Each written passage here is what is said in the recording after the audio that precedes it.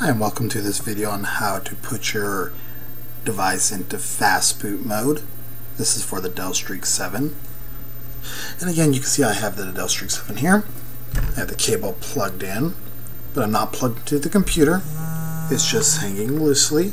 I'm going to press the volume down. As you can see, it's got a little minus sign. I'm going to press the power button. I'm going to hold it. And keep holding.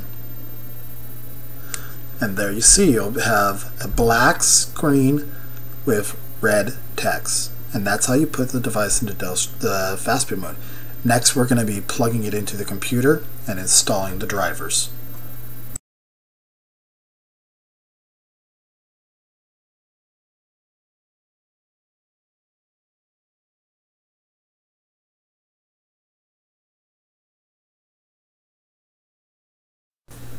Hi, and welcome back to the tutorial on how to install Fastboot.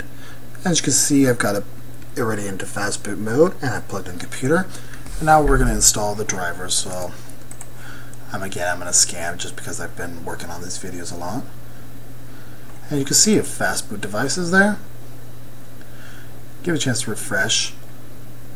As you can see, it's saying it can't find the driver. That's fine. We're going to right click, update driver software.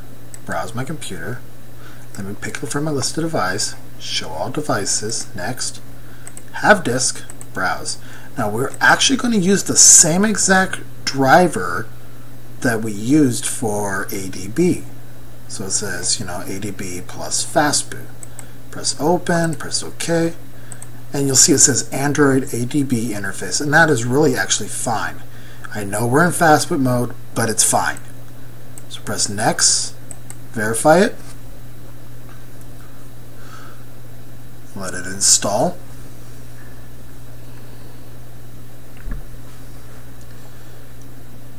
and this may take a moment.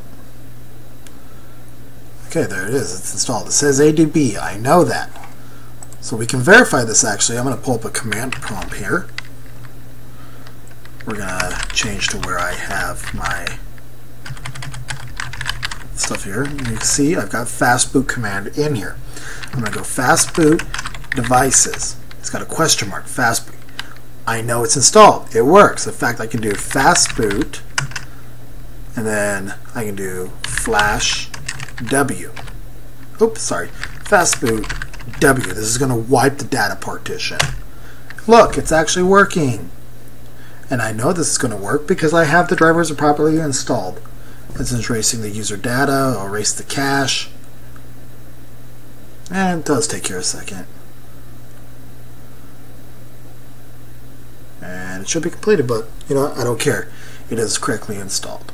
And that is actually how you install the Fastboot drivers. Thank you so much.